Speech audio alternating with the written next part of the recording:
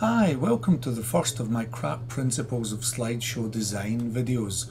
This first video is going to deal with the first of the crap principles, which is contrast.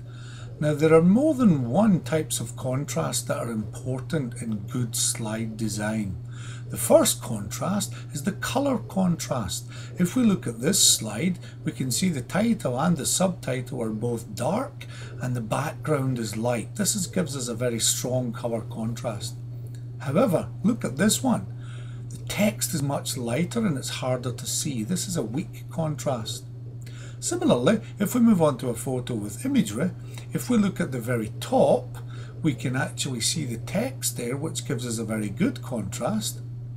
If we look at the bottom, where we can see the text amongst the grass, similarly it's quite a good contrast. But if we move the text into the middle, where the tree is, we can see that the contrast is not so good. Much harder for people to read. So that's some of the color contrast for text and background.